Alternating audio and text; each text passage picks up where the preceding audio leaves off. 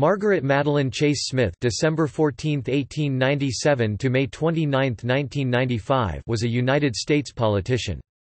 A member of the Republican Party, she served as a U.S. Representative (1940–49) and a U.S. Senator (1949–73) from Maine. She was the first woman to serve in both houses of the United States Congress, and the first woman to represent Maine in either. A moderate Republican, she was among the first to criticize the tactics of McCarthyism in her 1950 speech, "Declaration of Conscience."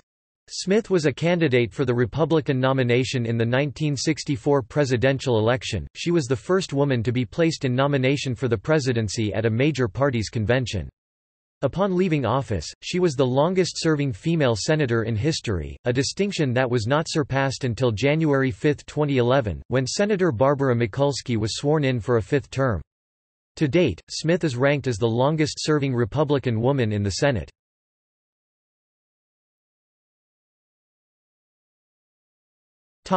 Early life and education. Margaret Chase was born in Skowhegan in central Maine, to George Emery and Carrie Matilda née Murray Chase.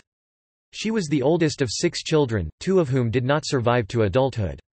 Her father was of English ancestry, a descendant of immigrants to the United States in the 17th century. Her great-great-grandfather commanded an artillery company during the War of 1812, and her grandfather served in the Union Army during the Civil War. Her mother's family was French-Canadian, having immigrated from Quebec in the middle of the 19th century. Her grandfather Lambert Morin changed his name to John Murray to avoid anti-French Canadian and anti-Catholic prejudice. Her father was the town barber, and her mother worked as a waitress, store clerk, and shoe factory worker. She received her early education at Lincoln and Garfield elementary schools. At age 12, she went to work at a local five-and-dime store and even bought herself a life insurance policy. She also shaved her father's customers when he was busy or away from the shop. She attended Skowhegan High School, graduating in 1916. During high school, she played on the girls' basketball team, of which she was captain in her senior year. She also worked as a substitute operator with a telephone company during this time. In that position she met Clyde Smith, a prominent local politician, who arranged a job for her as a part-time assistant to the tax assessor.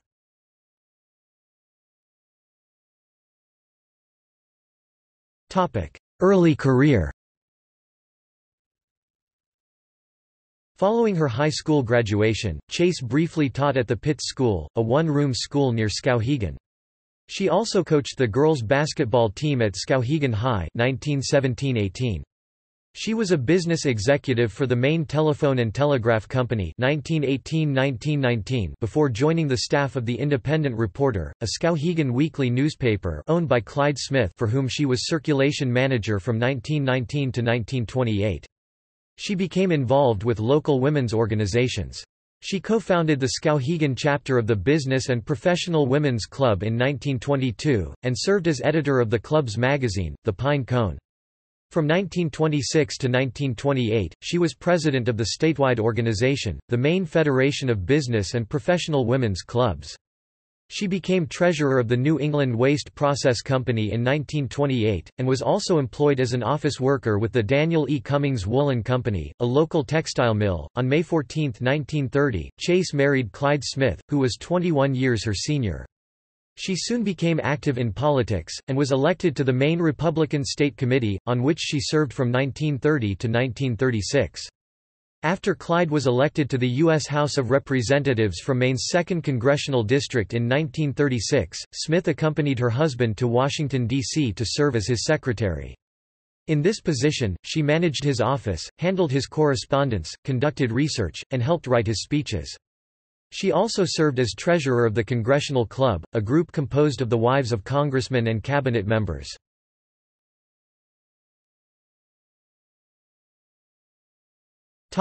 U.S. House of Representatives.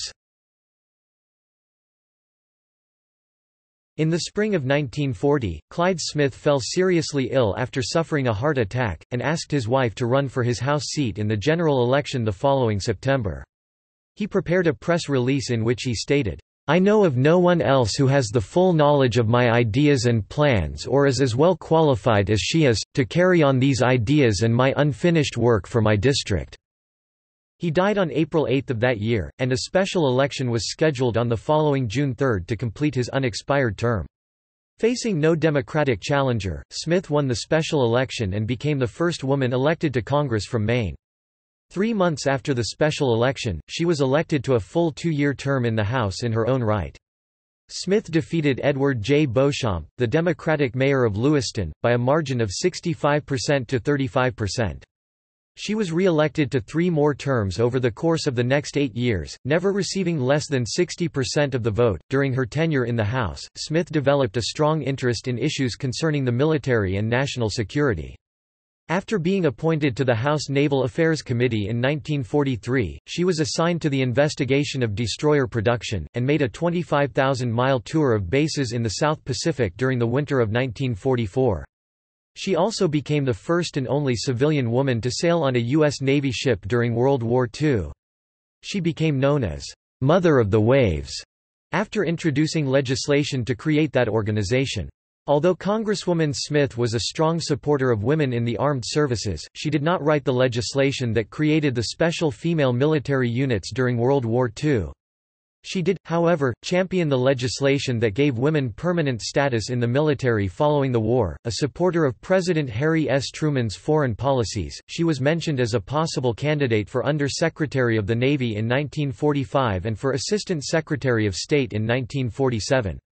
Smith became a member of the House Armed Services Committee in 1946, also serving as chair of its subcommittee on hospitalization and medicine. In this position, she sponsored and ensured the passage of the Women's Armed Services Integration Act, a bill to regularize the status of women in the armed forces that was signed into law by President Truman in June 1948. Smith also earned a reputation as moderate Republican who often broke ranks with her party. She supported much of President Franklin D. Roosevelt's New Deal legislation, as had her husband while he was in office. She voted in favor of the Selective Service Act in 1940, and voted against the Smith-Connolly Act in 1943. In 1945, she voted against making the House Un-American Activities Committee a permanent body. As a member of the House, Smith began wearing a single red rose that became a daily fixture of her attire throughout her career in public office. She waged a long campaign to have the rose declared the official flower of the United States, which Congress eventually approved in 1987. U.S. Senate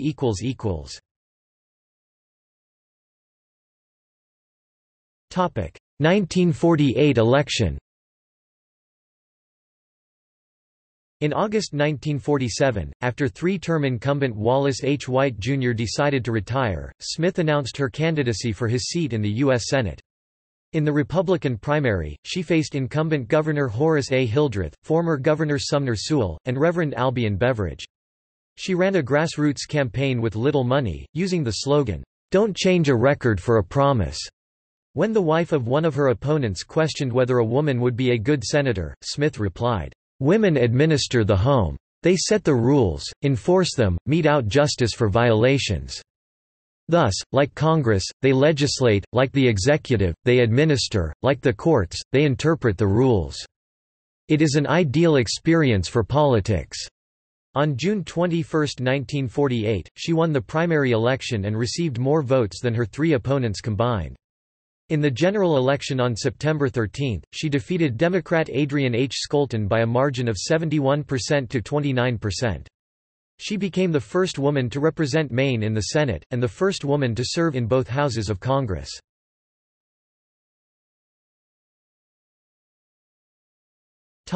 Early tenure. Smith was sworn into the Senate on January 3, 1949. After a year in office, she gained national attention when she became the first member of Congress to condemn the anti-communist witch hunt led by her fellow Republican Senator, Joseph McCarthy of Wisconsin. Smith was initially impressed by McCarthy's accusations of communists working in the State Department, but became disillusioned after McCarthy failed to provide any evidence to validate his charges. At first, Smith thought she might be wrong about McCarthy's evidence. "I am not a lawyer," she remembered thinking. "After all, Joe was a lawyer, and any lawyer senator will tell you that lawyer senators are superior to non-lawyer senators." She thought, "Surely one of the Democrats would take the Senate floor." But when no challenge came, "It became evident that Joe had the Senate paralyzed with fear." On June 1, 1950, Smith delivered a 15-minute speech on the Senate floor, known as the Declaration of Conscience, in which she refused to name McCarthy directly but denounced the reckless abandon in which unproved charges have been hurled from this side of the aisle. She said McCarthyism had debased the Senate to the level of a forum of hate and character assassination. She defended every American's right to criticize, right to hold unpopular beliefs, right to protest, the right of independent thought. While acknowledging her desire for Republicans' political success, she said, "I don't want to see the Republican Party ride to political victory on the four horsemen of calumny: fear, ignorance, bigotry, and smear." 6 other moderate Senate Republicans signed onto her declaration: Wayne Morse of Oregon, George Aiken of Vermont, Edward Thye of Minnesota, Irving Ives of New York, Charles Tobey of New Hampshire, and Robert C. Hendrickson of New Jersey. In response to her speech, McCarthy referred to Smith and the 6 other senators as Snow White and the 6 Dwarfs. He removed her as a member of the Permanent Subcommittee on Investigations, giving her seat to Senator Richard Nixon of California. He also helped finance an unsuccessful primary challenger during Smith's re-election campaign in 1954. Smith later observed, "If I am to be remembered in history, it will not be because of legislative accomplishments, but for an act one took as a legislator in the U.S. Senate when on June 1, 1950, I spoke in condemnation of McCarthyism, when the junior senator from Wisconsin had the Senate paralyzed with fear that he would purge any senator who disagreed with him." She voted for McCarthy's censure in 1954. On July 17, 1950, Smith was commissioned as a lieutenant colonel in the Air Force Reserve, and she served until 1958. In the 1952 election, Smith was widely mentioned as a vice presidential candidate under General Dwight D. Eisenhower. When asked by a reporter what she would do if she woke up one morning and found herself in the White House, she replied, "I'd go straight to Mrs. Truman and apologize. Then I'd go home." Exhibiting the same independent nature in the Senate as she had in the House, Smith opposed President Eisenhower's nomination of Lewis Strauss as Secretary of Commerce in 1959.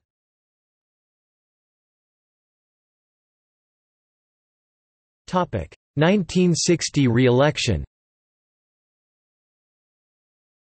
In her successful re-election campaign in 1960, she ran against Democrat Lucia Cormier, the minority leader of the Maine House of Representatives. It was the first time in American history that 2 women ran against each other for a Senate seat.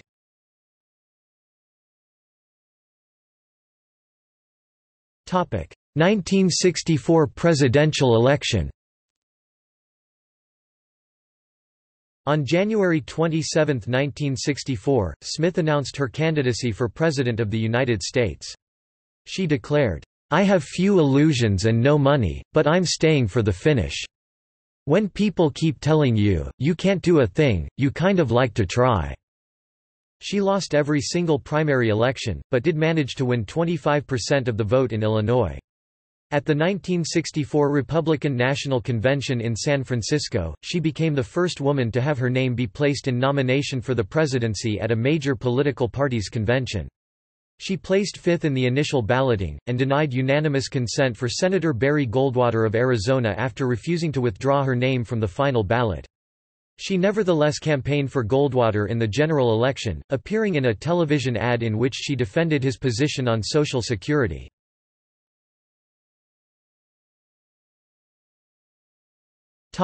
Later tenure.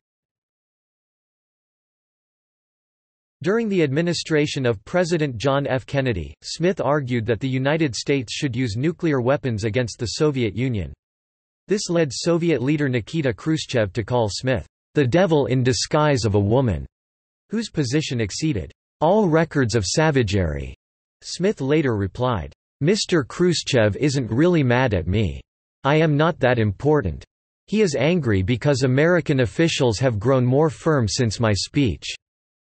The morning after President Kennedy's assassination in November 1963, she went into the Senate chamber before it convened and laid a rose on the desk Kennedy had occupied as a senator. A member of the Senate Armed Services Committee, she supported the Vietnam War but opposed the deployment of the Sentinel anti-ballistic missile. Smith was the first and as yet only woman to serve as chair of the Senate Republican Conference, serving from 1967 to 1972. She voted against President Nixon's unsuccessful nominees to the Supreme Court, Clement Haynsworth in 1969 and G. Harold Carswell in 1970. She was a strong supporter of the space program and served as a charter member of the Senate Aeronautical and Space Committee. NASA Administrator James E. Webb once commented that the United States never would have placed a man on the Moon if it were not for Smith. She supported increased educational funding, civil rights, and Medicare. She held an all-time voting record in the Senate until 1981 with 2,941 consecutive roll call votes.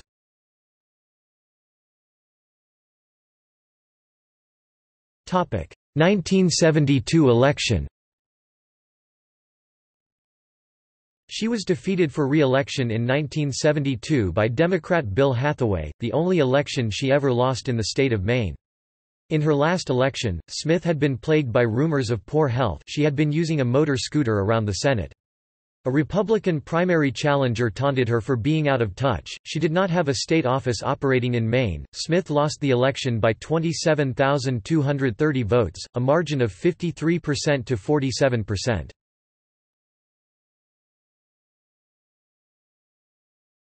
Topic: Awards and honors. She was elected a Fellow of the American Academy of Arts and Sciences in 1952. In 1973, Smith was inducted into the National Women's Hall of Fame.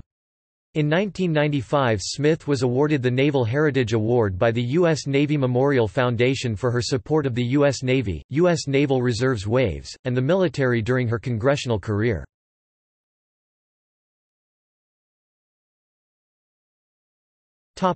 Later life and death. Following her departure from the Senate, Smith taught at several colleges and universities as a visiting professor for the Woodrow Wilson National Fellowship Foundation 1973 to 1976. She resumed her residence in Skowhegan, where she oversaw the construction of a library to hold her papers. She was awarded the Presidential Medal of Freedom by President George H.W. Bush on July 6, 1989. At age 97, Smith died in her native Skowhegan in 1995, after suffering a stroke 8 days earlier that had left her in a coma. She was cremated, and her ashes were placed in the residential wing of the Margaret Chase Smith Library in Skowhegan.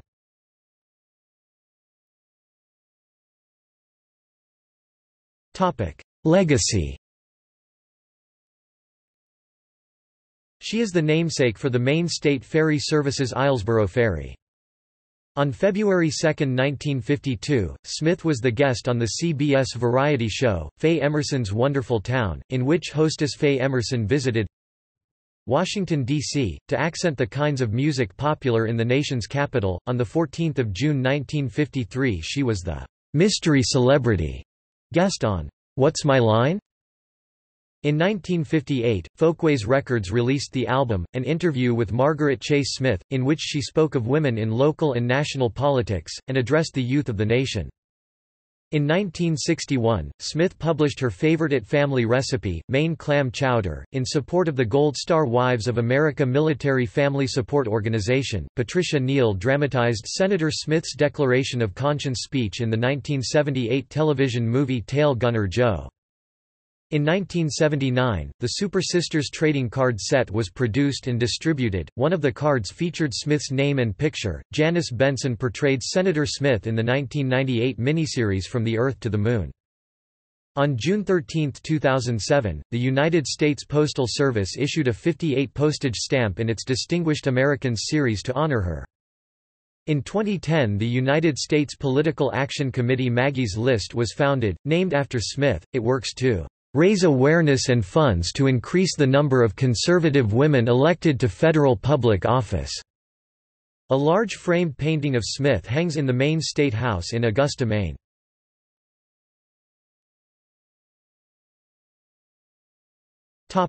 See also: Chase family, Women in the United States House of Representatives, Women in the United States Senate.